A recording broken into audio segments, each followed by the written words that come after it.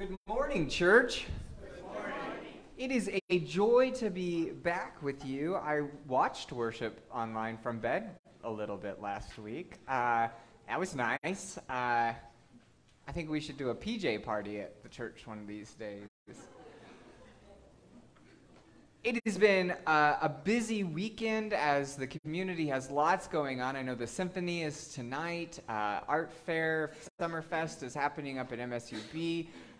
We had Pride yesterday, which was just great. Rainbow Coffee House had Queer Prom, a drag show, you name it. We walked in the parade yesterday morning. And again, just amazing to see how people are coming together in this community to support people and inclusion in all kinds of ways. And so today as we enter into worship, I just want to acknowledge the heavy weight that may be on your hearts and minds after the Supreme Court ruling this week. Right? It just feels like we can just keep taking as many hits as possible, and we kind of just are putting those away in different spaces. And so throughout worship today, if you just need to sit there and dwell with those thoughts and those feelings, I invite you to do so. Find a place of rest here. So our announcement video is a little longer today, so let's just see what's going on in the life of our church and community. At Grace United Methodist Church, we appreciate all the ways that our members contribute towards building a strong community through ministry. Here's a look at some of the ways you can help through your time and involvement. Join us in the fellowship hall after worship today for ice cream Sundays to celebrate Pastor Sam's commissioning as a provisional elder in the Mountain Sky Conference. Thanks to a generous grant from the Mountain Sky Conference of the United Methodist Church Creation Justice Task Force, we have replaced the light fixtures in the fireside room with new LED energy-efficient lighting. This is just the beginning of some improvements our trustees have planned for this year. Don't forget to save the date for our next church visioning meeting via Zoom on August 9th. Stay tuned, there's more information to come. On Saturday, July 2nd at 8 a.m., we will be making sack lunches at the Free Store, located inside Evangelical United Methodist Church at 345 Broadwater Avenue. Please sign up in the gathering area or talk to Louine. Grace UMC collected 1,704 diapers for the United Way and Family Promise. Special thanks to United Women in Faith, formerly known as the United Methodist Women, for their leadership in this project. Looking to spread the warmth of God's love to others? Join the Grace United Methodist Quilting Ministry. The group meets every Saturday at 9 a.m. in the quilting room in the hallway behind the fellowship hall. No quilting or sewing experience is necessary to be a part of this very special ministry. Dinner meals for a family at the Family Promise Day Center are needed on July 12th, July 14th, and July 15th. Sign up in the gathering area or talk to Loween for more details. Thank you all for helping create 9 flood buckets last weekend. Our buckets will be taken to the Umpqua Depot located at Shiloh United Methodist Church. Currently, there are no buckets in storage at the depot as everything on hand was taken to the Livingston area. And now, let's take a look at some photos from the Jeep end of school year celebration.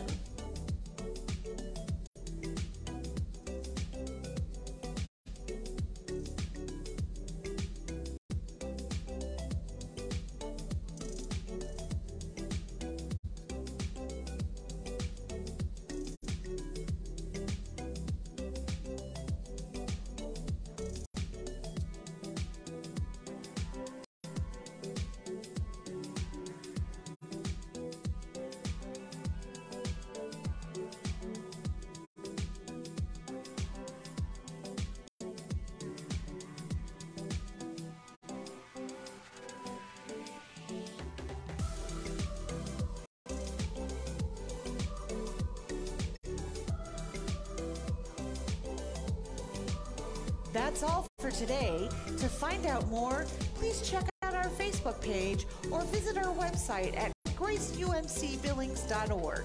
Thank you for being a part of Grace United Methodist Church.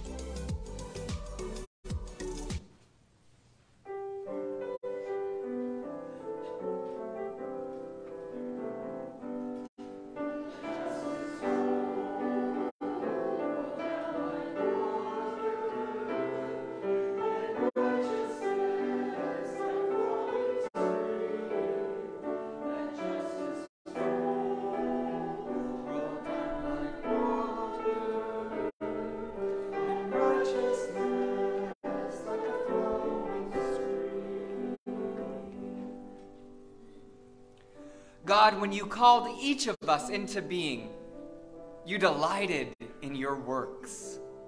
You gifted us with differences that illuminate the breadth of beauty, wisdom, and practices of love in your creation.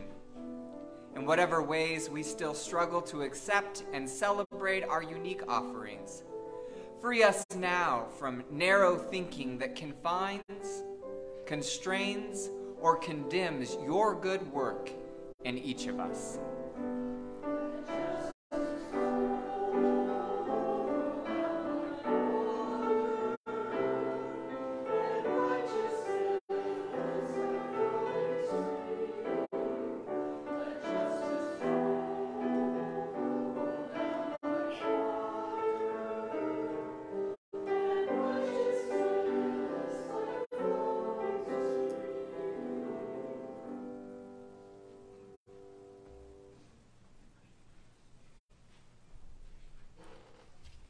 I invite you to stand if you're able and join in the call to worship. Jesus calls to the crowds with warnings. Jesus calls to the conquerors to follow him. Jesus calls to the resistors with parables of rejection. Jesus calls to you, proclaim the kingdom of God. And the people answer, Thanks be to God for life and health and all goodness. We'll now join in hymn number 2052 in the Black Hymnal.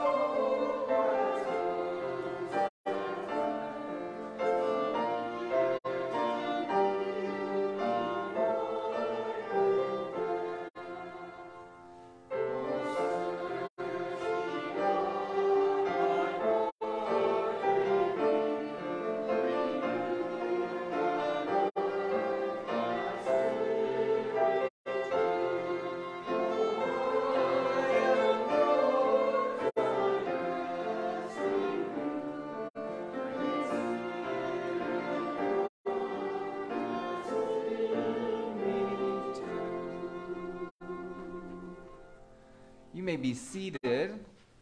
I invite our children to come forward.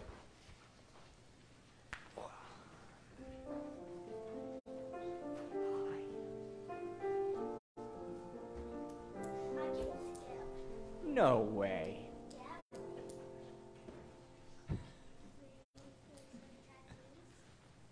Yeah. Is that cool? All right, friends. Today we're going to be talking a little bit about the word wisdom. That means braveness. Braveness? Okay. Wisdom is being brave. What else do you think wisdom means? Being kind.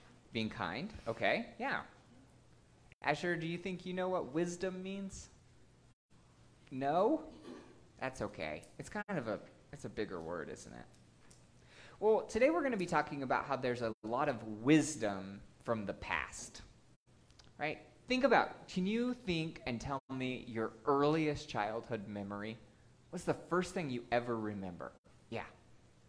Going to the beach when I was just a tiny, tiny baby. Okay.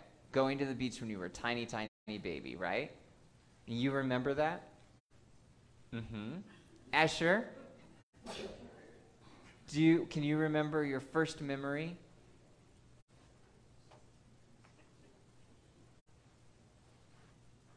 Do you remember? Yeah, his earliest memory is when I had a sleepover with Grandma Shirley, and then my mom and my dad called Grandma Shirley and told her to bring me to the hospital to see my little brother. To see your little brother? I don't know if he remembers that. But you do, right? And so as Asher grows up, it's going to be really important that you tell him that story so that he knows. I whispered. You whispered it? Well, that's kind of how the Bible works sometimes. Stories are told from different people. And sometimes we think, I remember that just like yesterday. But what actually remember is what other people told us about that day. Yeah, it happens. So we're going to kind of walk through some of the important things, and we're going to remember why it is. So I want to encourage you guys this week, when you're spending time with Grandma Shirley back there, to ask her stories. Like, what was it like when you were in school, Grandma? Or how did you meet Grandpa? Or what was it like when you had your first kid? Or ask her about her first kiss. Could you imagine? But these stories are so important, and sometimes when we get separated from people, we don't get to hear their stories anymore. But it's stories, people's stories, that give us wisdom at the end of the day. All right? You pray with me? Dear Jesus, help us to remember, to be wise, and to listen to you. Thank you so much for loving us. Amen. Awesome. Thank you, guys. Appreciate you. Go remember some things. Go ask Grandma some awkward questions.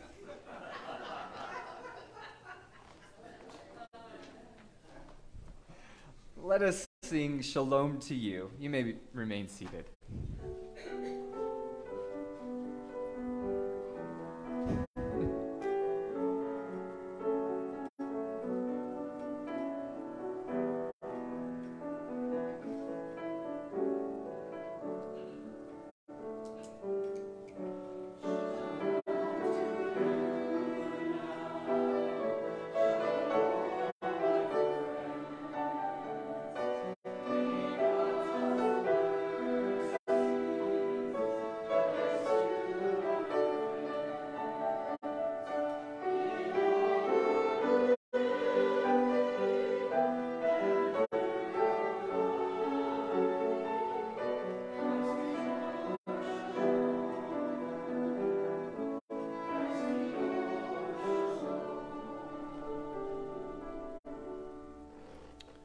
Friends, we come to that time of our service where we greet one another. I don't have to give you instructions. You do this quite well on your own.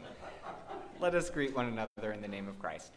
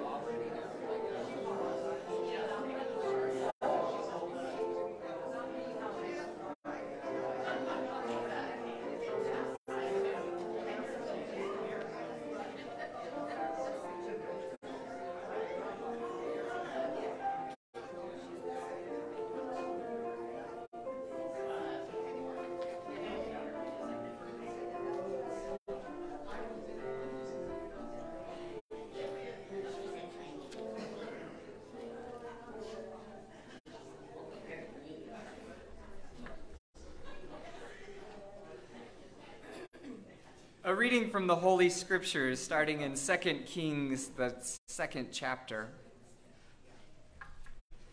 Now, when the Lord was about to take Elijah up to heaven by a whirlwind, Elijah and Elisha were on their way to Gilgal. Oh my gosh, it's going to be one of those. This is like Adam Hamilton all over again.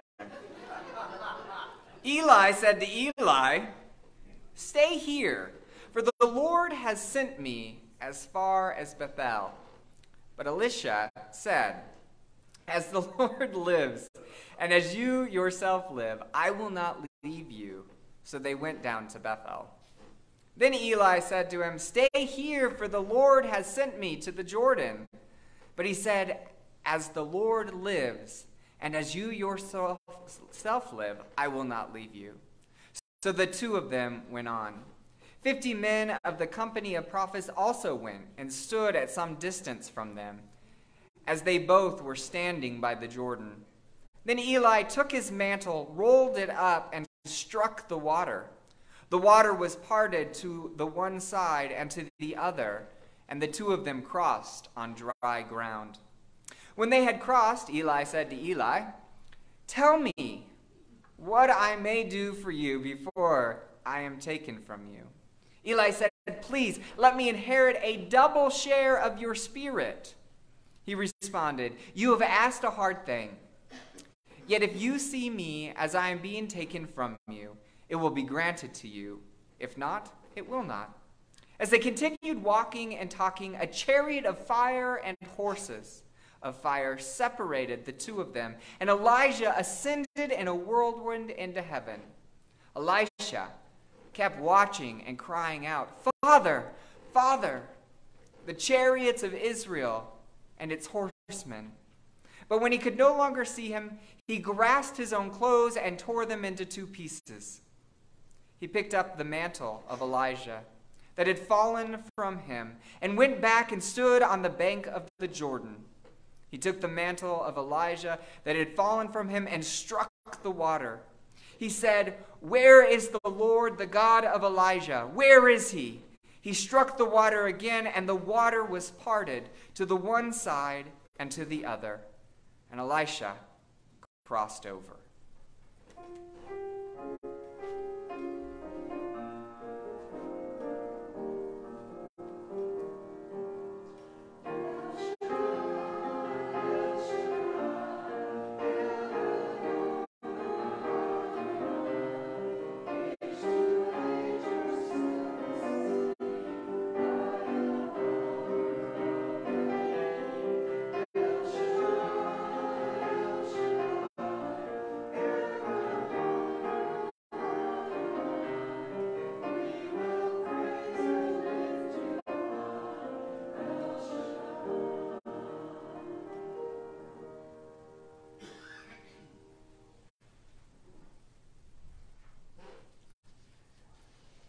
This is a prayer poem by Andre Lord.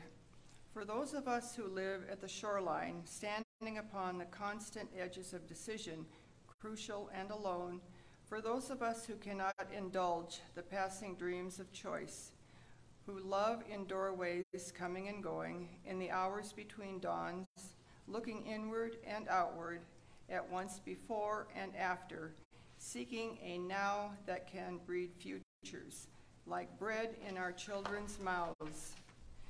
So their dreams will not be reflected in the death of ours. For those of us who were imprinted with fear, like a faint line in the center of our foreheads, learning to be afraid with our mother's milk, for by this weapon, this illusion of some safety to be found, the heavy-footed hope to silence us, for all of us, this instant and this triumph. We were never meant to survive, and when the sun rises, we are afraid it might not remain. When the sun sets, we're afraid it might not rise in the morning. When our stomachs are full, we are afraid of indigestion. When our stomachs are empty, we are afraid we may never eat again.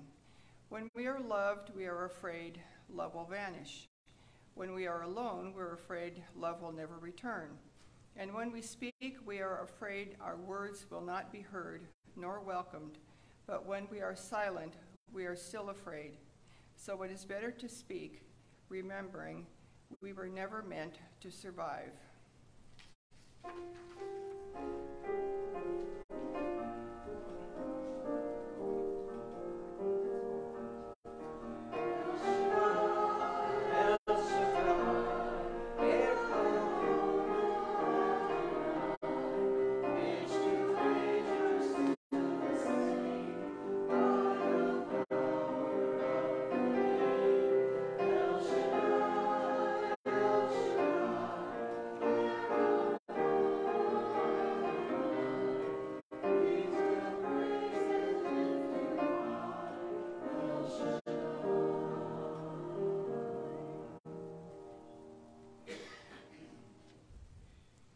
Like Charlie horses happening in my calves this morning.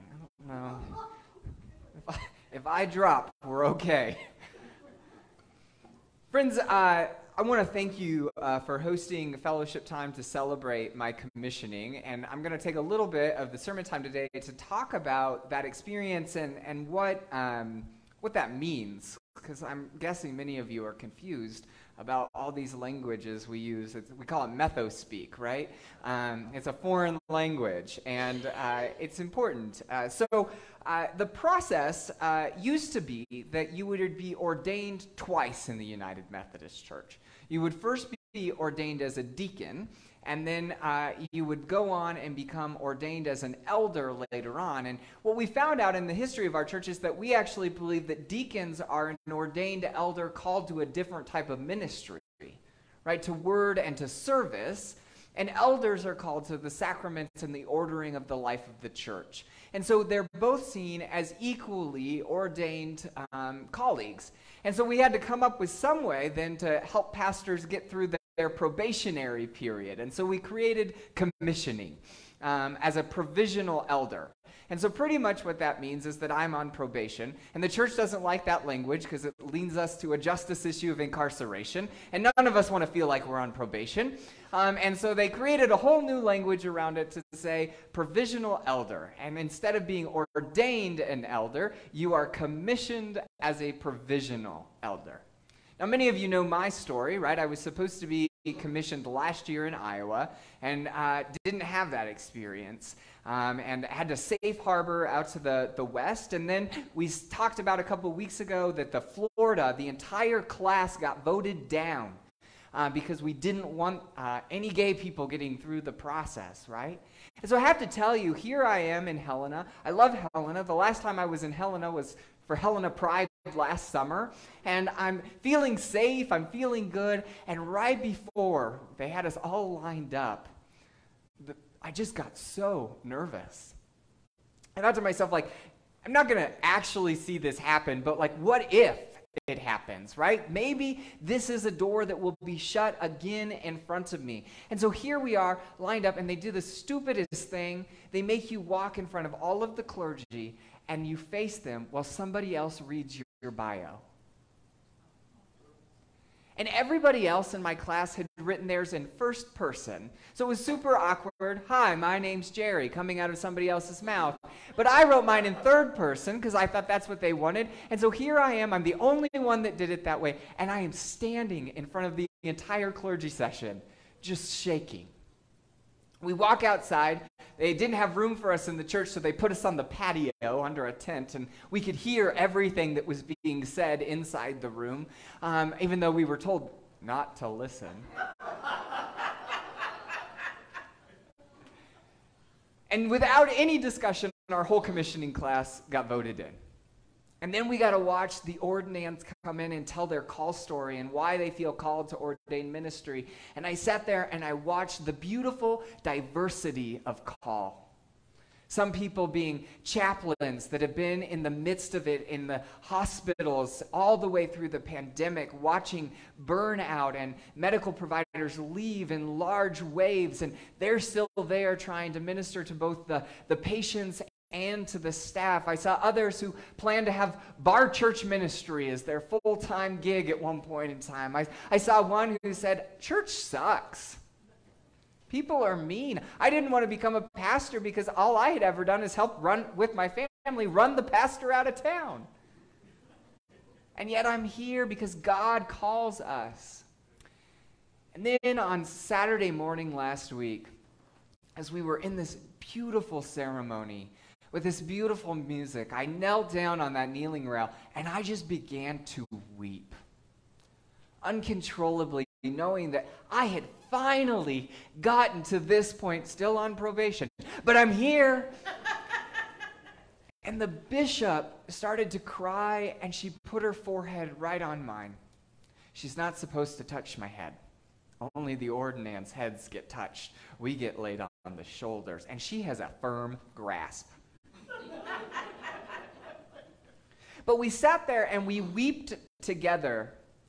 And it was so profound. Y'all know that, like, just because I'm gay and she's a lesbian doesn't mean we're best friends. But it was that moment of seeing the struggle that both of us had been through in this process and the way that we've tried to support one another and what this means for the future of our church as a whole as we, as a Mountain Sky Conference, continue to do the inclusive work of inviting all people. Later on in the conference, or early on in the conference, the legislation that I wrote passed with 94% that we would invite every single one of those candidates from Florida to the Mountain Sky Conference.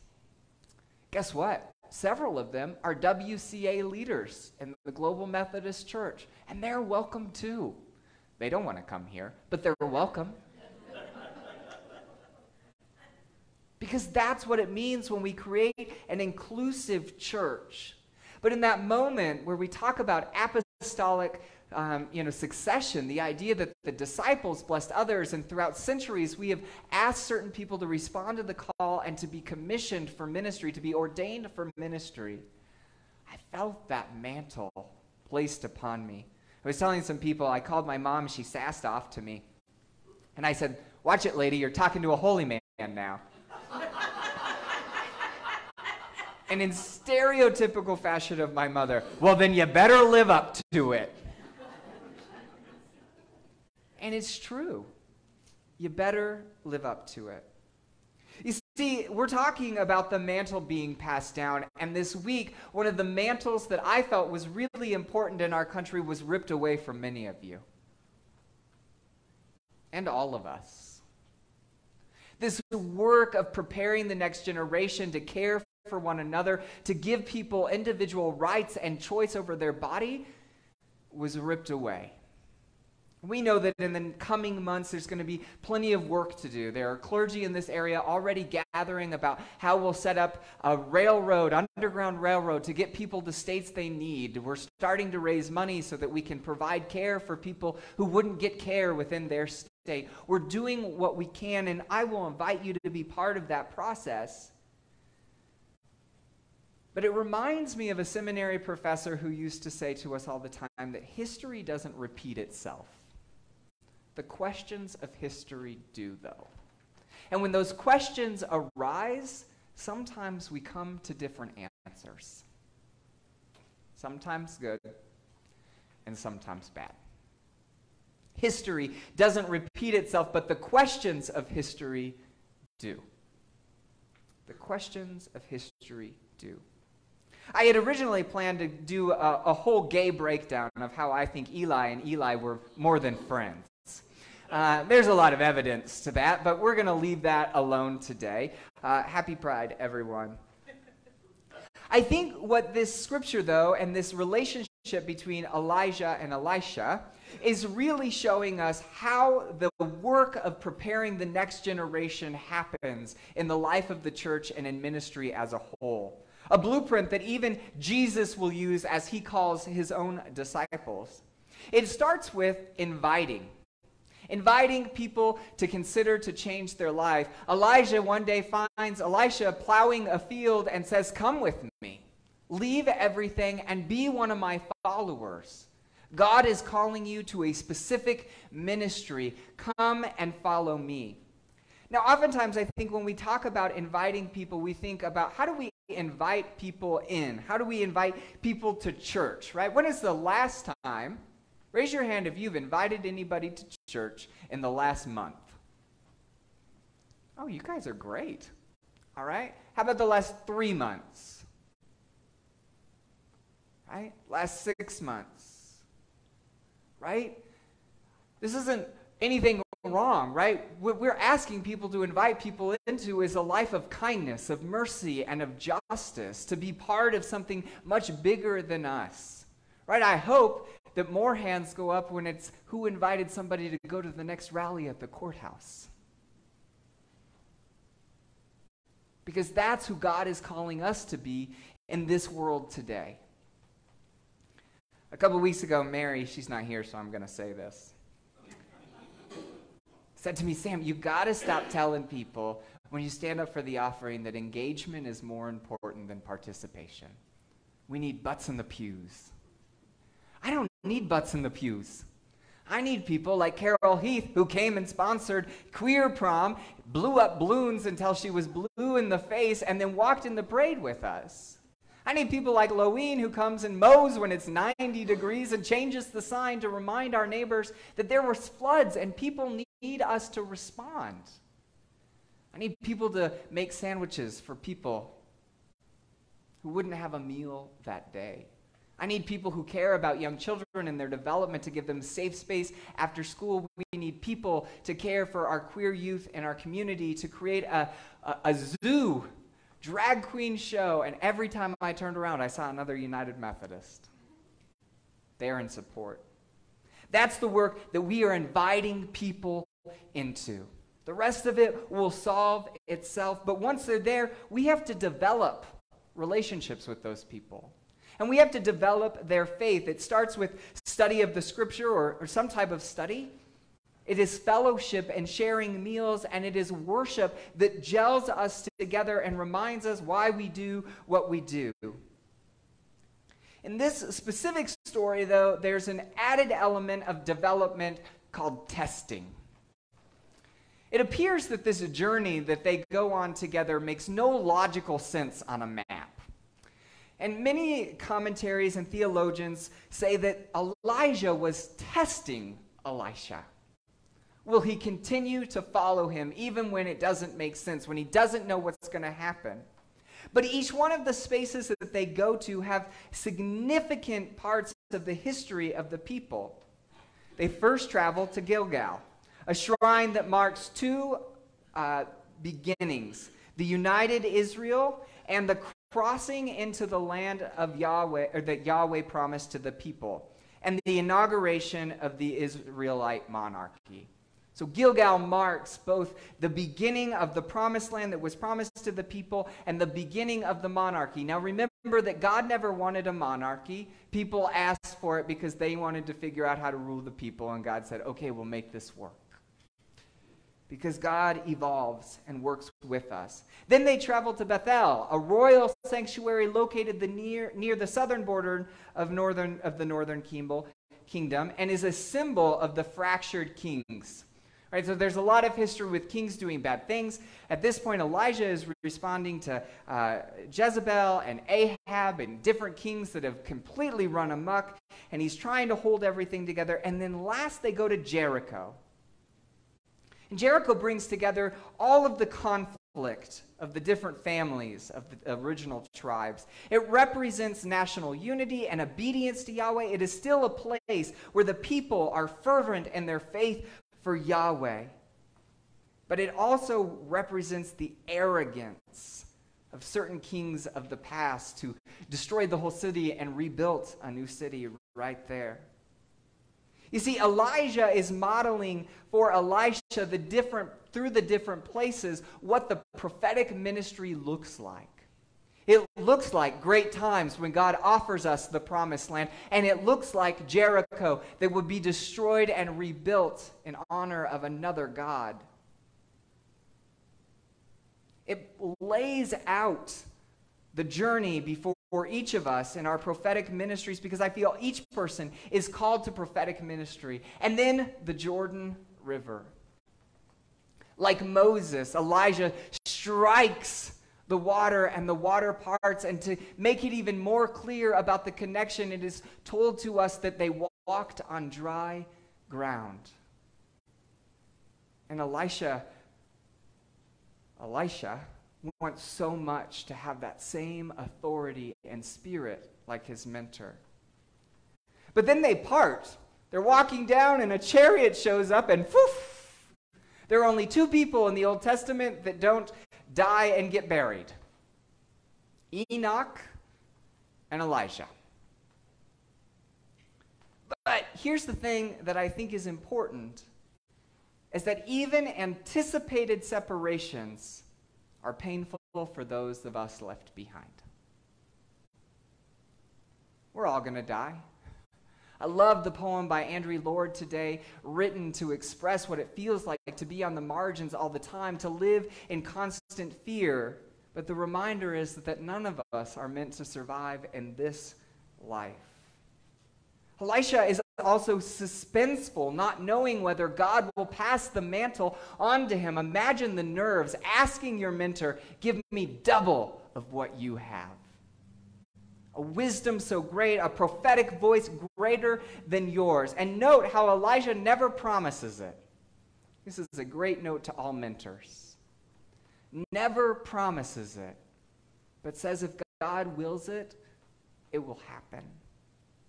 And then there's grief. We are called to grieve together. We know that grief can sometimes provide messiness. We're experiencing that in our home this week with the news of Adam's sister's cancer diagnosis. And at the same time, grief can provide clarity and purpose to any situation.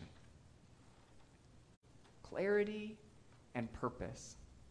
I was reminded of a great story of Puccini's last opera, The Turandot. If you know it, if you're big opera people, it's a beautiful piece. But Puccini actually died before he finished this opera piece. And as the story goes, right before he died, and he's trying to finish as much of the opera as possible, he looks to his students and says, you all have to finish this after I'm gone. And they did just that. They studied all of the opera that was already there and tried to do honor and justice to their mentor and teacher. And when it premiered in Milan in 1926, as his favorite disciple stood up to direct the opera, they got right to the part where Puccini had died and stopped writing, and the composer broke down in tears.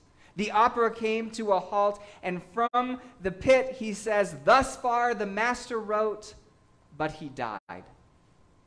The entire room became silent as tears continued to fill each eye, and then from the pit again, but his disciples finished it. And they completed the opera. In this moment, Elisha doesn't really have much time to grieve, but we know that even in the midst of everything flurrying around us, we grieve internally when things happen outside of our control. And then we have a special task within the church to confirm the gifts of each person. Elisha doesn't get his confirmation from Elijah, per se, as he's already ascended into heaven. But when he goes to strike the water the first time, the water doesn't part. The young prophet grows nervous, cries out again to the heavens, and then strikes the water with the mantle again. And indeed, the Spirit of God was upon him. When we do the work of church, we confirm the gifts of each person, their dedication, the work that they share with others. And we prayerfully ask people to respond to the way God is calling them. For some people, God may not be calling you to come and to sit in a pew on a Sunday morning. For some of you, in the next couple of weeks, you're going to decide how to get your rally cry on. And some of us will sit silent, watching things pass by. But we live true into our calling. Today in your bulletin, you found a card that looks kind of like an old school passport or postcard. And part of the journey that we're on in our church right now is remembering our past, asking questions that circle up every 5-10 years in church. and dedicating to moving forward in a future that's very unclear. Our consultant on Tuesday of last week shared with us that the work that we're doing is like building a plane that's already in the air. And at one point in the day, I thought, I just want a helicopter. I don't even want to build a plane right now. Can we build a helicopter instead? But the truth is that none of us know how to do church anymore in the same way that we were used to. But we do know that the way that we serve internally and externally makes a difference not only in our community and other spaces. And so I'm going to invite you to take that card and to fill it out as honestly as you possibly can. The little things you do here inside the church, the things that you serve outside of this community, the ways that you want to be connected in different ways. And I'm going to ask you to turn those in. Because one of the things that we're going to be doing as part of our visioning is seeing where our people are serving beyond our walls so that all of us can rally together.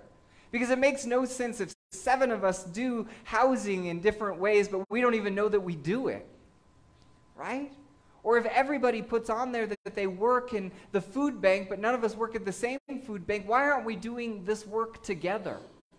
And so the missions team is going to take these cards, we're going to post them up and celebrate all the ways that we're serving in our community. The ways that we serve here, yes, be a little pretentious and give yourself a pat on the back as you're filling out the card. I do tech every week. I change the billboard. No one asked how it gets changed, but it happens. I come in and I vacuum on Saturday, make sure the toilets are clean. I'm always here to start coffee even when no one asks. I play the violin because I want to enhance worship. Leanne puts up with the choir.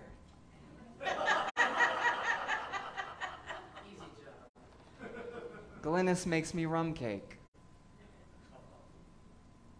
Friends, each of us serve the church in some way, little, big, small, it doesn't matter. It's all the same work of building the community. And so I invite you to fill that card out to be part of this process. But I want to end today with this wonderful story. When the drag queens showed up on Thursday night, one of them overheard me telling the story that I promised my mother I would never do drag. And so Auntie Hex started laying the hammer on me, and then realized I wasn't one of the kids. I was the pastor. And so she just walked downstairs and avoided me the rest of the evening. At the end of the night, I went up to her and I said, hey, we've been talking about doing a drag boot camp for the kids next year. And prom would be at the end of that, so they can learn to do the makeup. They can have a choreographer come in and teach them to do some dance, and we'll work on costuming, and then we'll have the prom at the end of that week so those kids can show off all of their work. And later on at the prom, I was telling them that we had money in the budget and would love to support the production company that connects all of the drag queens in the state of Montana. And she walked up and she put her arm around me and said, don't you dare send a penny of that money to us. Your job is to prepare the next generation to be the church that allows us to come and to perform in your basement. I don't want your money. I want you to do the work. Elisha's journey after this is going to get a little wild. Lose your mentor, you don't know. You know that you have the Spirit of God upon you, but everything in society is always shifting and changing. The prophets teach us this all the time. But if we put in the work, we do the work, we remember the past, we tell our stories, we trust that the mantle of God is placed on each of us, the ministry of all believers, we truly can make a difference in our community and in our world. Thanks be to God. Amen.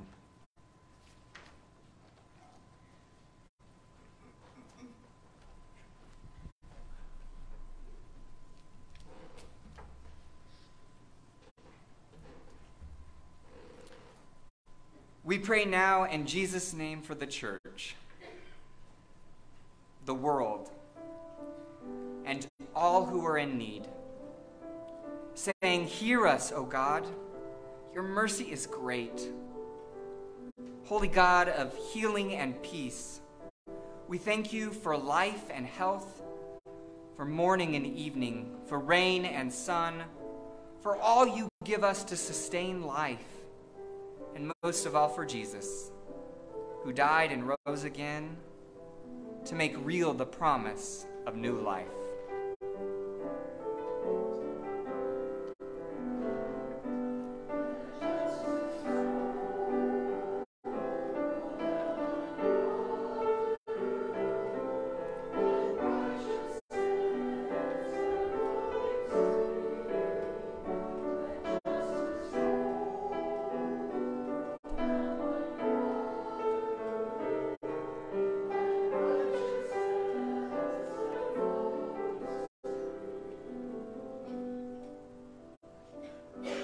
We ask, O God, for a church that ministers every day, to bring people together in your name, for hearts that will not judge, for minds that recognize injustice and oppression in all its forms, for hands that are open to answer your call.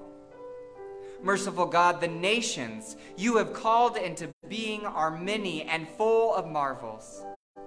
We pray for their well-being, for leaders and workers, teachers and soldiers, scholars, artists, parents, and peacemakers, for nations and peoples in strife, especially for Ukraine and Russia, that your way may be known in all the lands, and that joy may reign.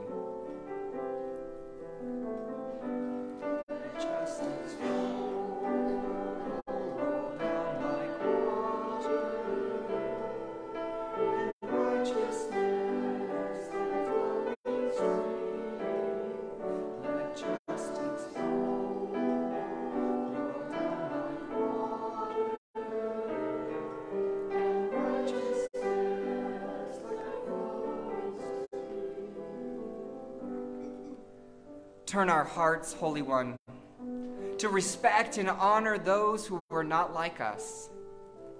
Let us see in peoples of every nation the majesty of your desire for richness and difference.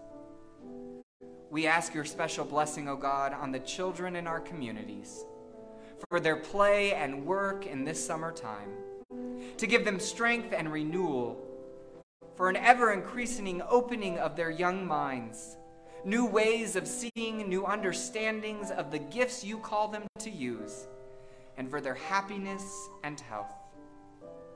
We lift up prayers for peoples whose names we know and for whose circumstances are close at hand.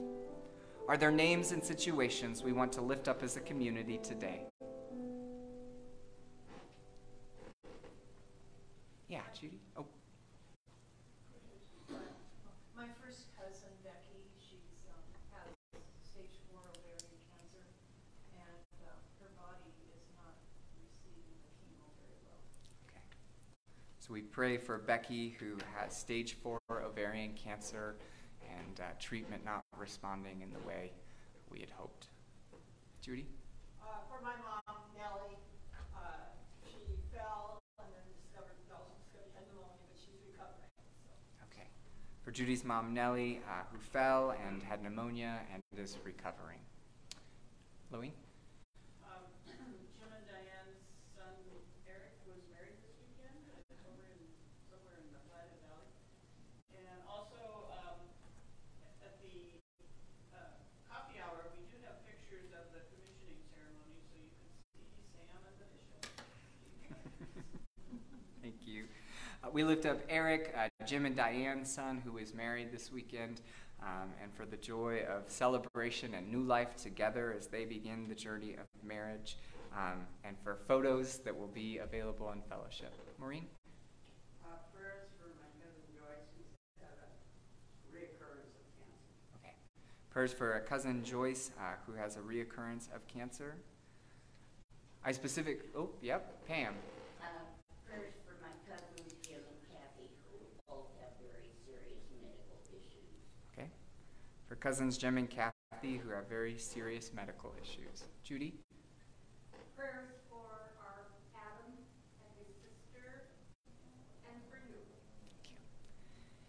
Yeah, Adam's sister was diagnosed with breast cancer this week. It's a very aggressive form of cancer. We're still waiting on some more tests, but as it sets now, we're looking at 24 weeks of chemo and a double mastectomy. And so it's a long journey. She's 35 and 2 little girls at home. So just praying for her.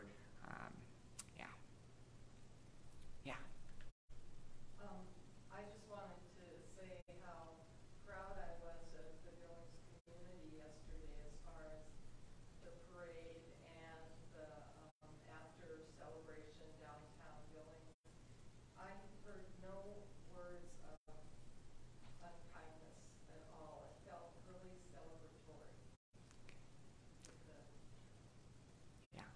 So for the way our community gathered yesterday at the Pride celebration, it was cute that organizers, there were protesters somewhere in the midst in the morning, and they said, "Do not engage!" And here I am with the kids, like, oh gosh, because you never know what the kids are going to do.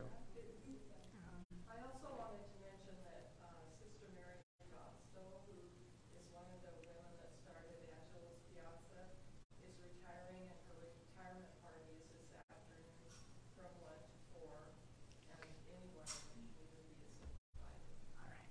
So for the amazing work of Sister Mary and Angelus Piazza and her retirement, it's like a priest. Like, what do you do when you retire? What do nuns do? They go back to the nunnery? Choice. I want to lift up specifically the residents of Kyiv, where Russia launched attacks now into the capital city, into residential areas. Again, for women and healthcare providers across our nation, and the scary concurring decisions that came with that, and people's weight.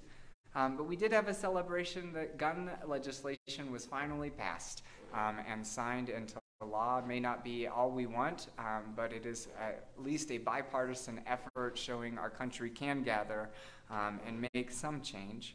I want to also lift up a dear friend of mine who had a baby last week who was come down with viral meningitis and is in the NICU, and so and mom had to have a post-delivery operation for some complications, and so just kind of a rough start to that. Jennifer is asking for continued prayers for her shoulder that is giving her lots of problems, and for a brother-in-law, Chris, who's in transitional care from diabetes-related kidney failure at St. John's, asking that transition, most likely to hospice, is pain-free and comfortable.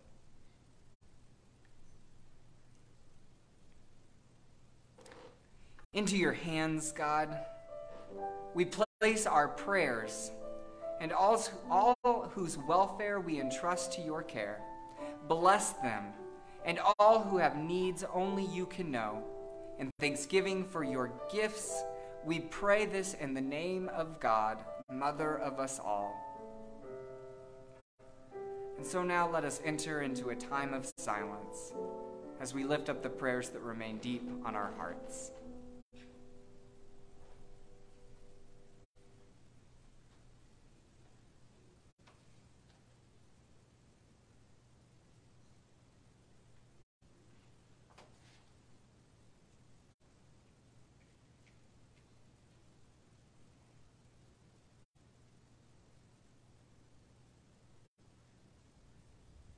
And so we pray the way Christ taught us to pray, saying, Our Creator,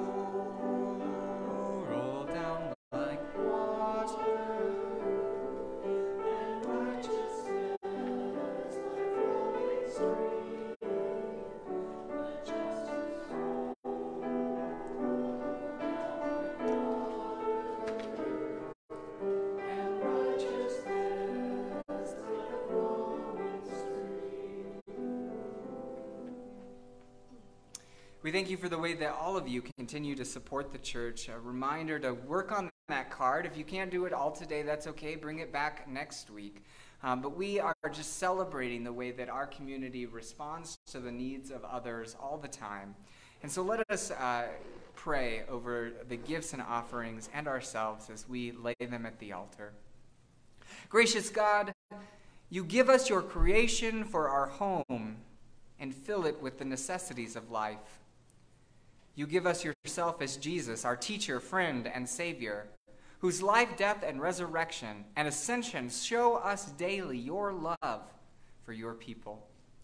You give us your Holy Spirit, who fills our hearts with prayer and by whose light we hear your word. Bless these gifts and make us truly thankful. All glory and honor is yours, now and forever. Amen. Let us sing our closing hymn, not the benediction hymn, but the closing hymn, Our God, O God, our help in ages past.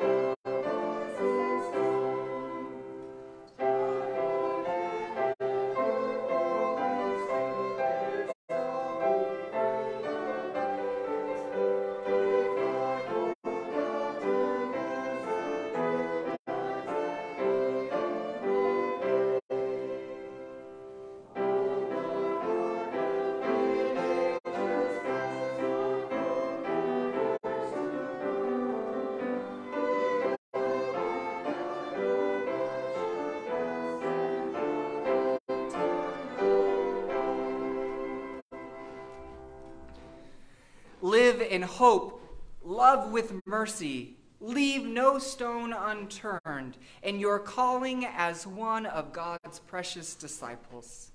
For as often as you heed the word of the Lord, you are turned toward what is good and beautiful.